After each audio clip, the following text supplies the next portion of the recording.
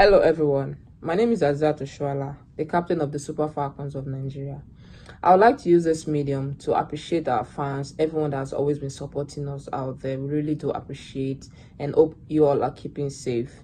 I would like to talk about the Aisha Buhari's Cup coming up in September. Honestly speaking, we're really excited as a team. As an individual, I am super excited to play in front of our own fans as well. It's been a long time. It's going to be a good one. It's going to be entertaining. And it's going to be really fun. And the tournament is also coming in a good time to prepare us for the upcoming qualifiers against Ghana. So it's going to be really interesting for us to have this good test because we have most of the powerhouse in Africa coming to participate in this tournament. So I promise it's going to be a great one.